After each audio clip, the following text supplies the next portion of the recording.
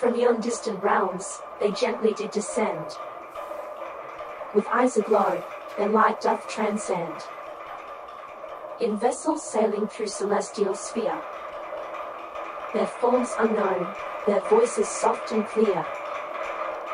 Through earth's polluted air and tainted streams, they braved the hazards of our broken dreams.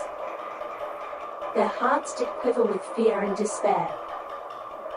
For a world so wounded, beyond repair, in gestures bold and signs of peace they sought, to ease our worries, though their mission fraught.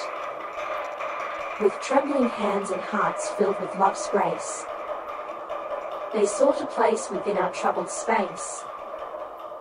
Through fear of what our negligence had wrought, in hope for healing, though the battles fought, with love, they bridged the chasm wide and deep, and in our world, they found a home to keep.